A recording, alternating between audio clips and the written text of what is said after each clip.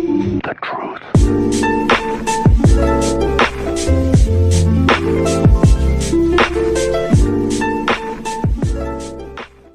Hey, what's going on, guys? My name is Gio, and today we're going to be talking about Kasperi Kapanen's trade to the Penguins, who I thought won. Hey everyone, I'm back with another video. It's been a bit considering I'm sorry I wasn't able to get a video out on Thursday, just was kind of busy that day, but I'm here with another one. And today's video that I'm going to be making is going to be talking about Kasperi Kapanen, who, if you don't know, is a player that was for the Toronto Maple Leafs, but today was traded to the Pittsburgh Penguins. And ironically, he was drafted by Pittsburgh, so it kind of just sort of like sets in stone, since Pittsburgh drafted him but like officially never played with them, or maybe he did play a few games with them, but he sort of just briefly played with them. But he was traded today, and honestly I really think that Pittsburgh kind of overpaid for them. Like, it was a pretty crazy trade to think that Kasperi Kapanen got traded for a lot more than he's really worth. To be honest, the Maple Leafs definitely stole a trade here. Like, to be honest, Kasperi Kapanen, he's not worth what Pittsburgh gave them, since, for example, Toronto was given the 15th overall pick in the 2020 NHL draft, when this year's draft is actually going to be one of the most stacked drafts that have happened in a while. You know, considering there's like Alexi Lafreniere, Quinton Byfield, Tim Stutzel, just to name a few. But yeah, so basically I'll show you the trade. It was where Toronto got Evan Rodriguez, 2021 first round pick, which was 15th overall, and then 2 prospects, in exchange for Kasperi Kapanen and then 2 prospects. And honestly, I think it's really crazy that Pittsburgh would even pay this much just to get someone who, like I said, to be honest, paying for the 15th overall pick, like 15th overall pick, Kasperi Kapanen isn't even really worth that. I would say that giving them the 15th overall pick is already too much of a pay. But then they also decided to give away Evan Rodriguez and 2 prospects, which kind of doesn't make sense to me, especially since, like, I just said it, it's going to be a very stacked draft. So, kind of odd that they would decide to do that, especially since next year they have to give up their first rounder to Minnesota. So, they're not going to have any future until like 2022. And so, I'm honestly starting to think that the Penguins, their dynasty is starting to close. Like, their window's officially starting to shut. Their era of Crosby and Murray and Letang and Malkin, it's over. They've won 2 cups, 2016, 2017 recently, but it's officially over. Especially since all the players are starting to get older. For example, Jack Johnson can't play defense for his life.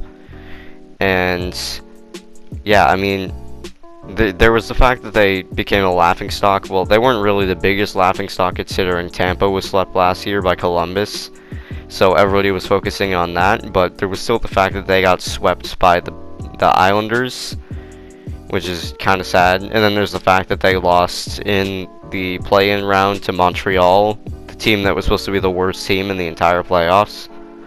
So it's just kind of crazy to think that you went from winning back-to-back Stanley Cups 2016, 2017, and now you can barely make it past the first round. And they didn't even make it to the first round this year. They made it to the qualifying, or the play-ins, but they didn't actually make it. So honestly, like, again, you can leave your comments on what you think about this, but I think it's crazy what the Penguins are doing here. Like, Jim Rutherford, who, if you didn't know, is their GM, I'm starting to think he should be fired.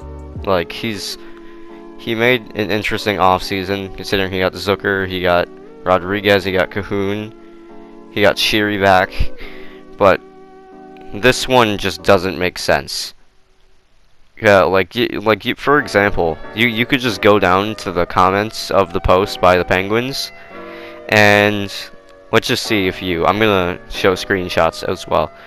Shouldn't have got rid of the 15th overall selection. Fire Rutherford. That first is too valuable. Fire Rutherford quickly before he gets to our other picks. GM JR should just retire for everyone's sake. Might be time for a GM change. You can improve the present without giving up the future. Hollander in the 15th overall pick is just ridiculous. Sweet trade, a first-round pick in one of the heaviest drafts in the last 10 years. Proud of you, Rutherford. Who in God's name approved this? So yeah, you can tell Penguins fans are very satisfied with this trade.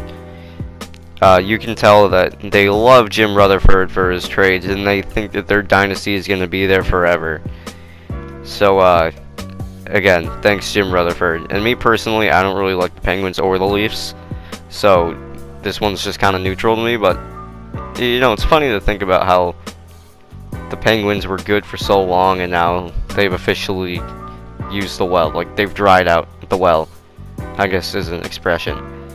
And, I mean, their biggest thing would be to maybe turn it around. Like, yeah, we all know that Tristan Jarry is better than Matt Murray, and with the expansion draft coming for Seattle, they're probably going to end up losing one of them. So, that's a bit risky for them. And then there's the other part where they might have to sort of create an even more interesting offseason. Like, I don't know if that would ever happen, but maybe trade someone like Malkin. Like, if you saw their exhibition game that came before the playoffs where they were playing against the Flyers, they were so sloppy. Like, they were terrible. And when I say terrible, I mean terrible. They were awful, and then they would sort of just give up nothing but turnovers that entire game. Like, everybody always made fun of Evgeny Malkin for his play where he was trying to make a trade and he traded it right to the Flyers, and then the Flyers scored. That was just an example of what was to come.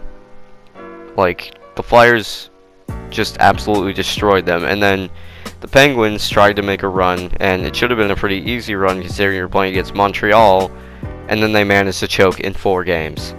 You couldn't even at least have won 2. You had to have been taken out 3-1 in the series, and especially on Sidney Crosby's birthday. Like, how do you do that? How do you mess that up? Like, you let in 2 goals, and you decided to wait until Game 4 to start Jarry, who was the obvious pick from the beginning, because Murray couldn't save anything. He won 1 game, and then after that, just kind of departed. And then while we're at it, I'm also going to talk about Jordan Binnington, considering Jordan Binnington, ooh, that's an interesting story. How do you go from being a Stanley Cup champion and probably one of the greatest players of that season because of your improvement? How do you go from that to suddenly being taken over by Jake Allen? When people were talking about him looking nervous, he did look nervous that time. It's just crazy to think, like, even the season, I've noticed a trend. A lot of people that were really good are suddenly starting to become really bad. I don't understand why, but, like, a ton of people this year that should have been good are suddenly bad. Like, look at Devin Dubnyk, for example. Look at Sergei Bobrovsky. Look at Jordan Binnington. Like, they're just not good anymore for some reason. And this season has just been the year of decline. Anyways, that's going to conclude the video. So, I guess please consider subscribing, maybe leaving a like. I'm sorry if I haven't really been getting videos out. I also have had some things that have been sort of busy, kind of personal. I don't really want to get into it. But, other than that, please consider subscribing, hitting the like button, and maybe leaving a comment. And I don't know, do you guys want me to do more NHL videos, or would you rather me do some kind of different video? Because, I mean, I've been doing a lot of NHL considering the playoffs are happening right now, so it's kind of my mindset. So, I guess, again, yeah, leave me a comment, and I'll catch you in the next one. See you guys later.